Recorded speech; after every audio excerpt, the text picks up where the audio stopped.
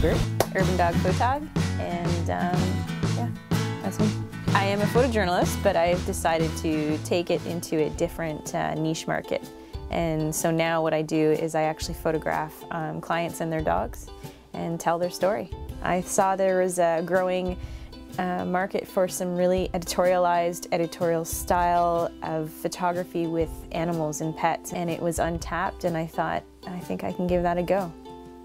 There's a great saying, it says, do what you love and love what you do, and I could not probably think of a better phrase.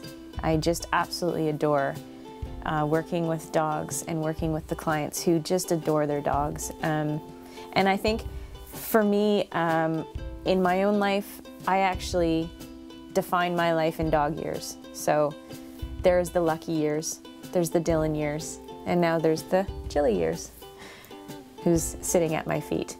And I think for me, I associate an important part of my life and time with that particular dog.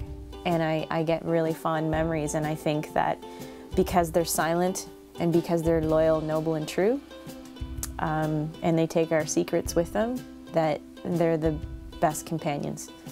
And I think the fact that they can't speak just drives me as a photographer even more to speak for them and to capture what they're thinking and present it to the client. And when the client sees the images on the screen, I get an overwhelming feeling of gratification when, you know, I see them reach for that Kleenex, or they're feeling really emotional about the session because we did capture who that dog was. I use my journalism skills, my photojournalism skills, to figure out what the owner really appreciates about that dog and what they are going to remember them forever.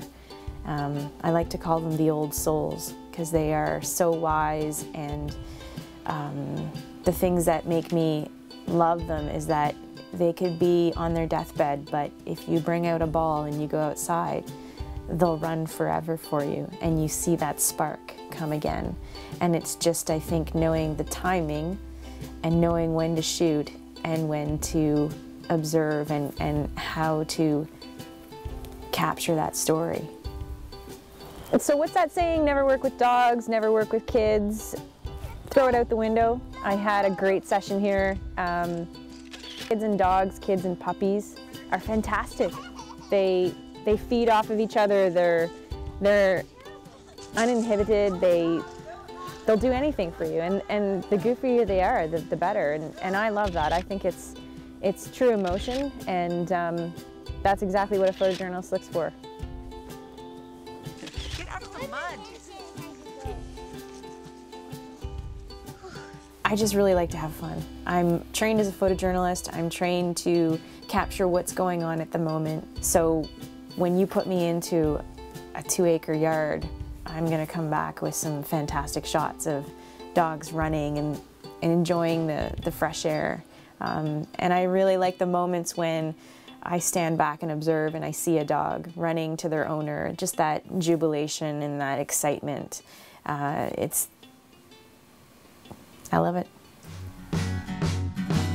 I went, oh my goodness. You say I love you? Woo! Say I love you. Say I love you. I love you. I love you. I love you. I love you. I love you. I love you. I love you. Okay.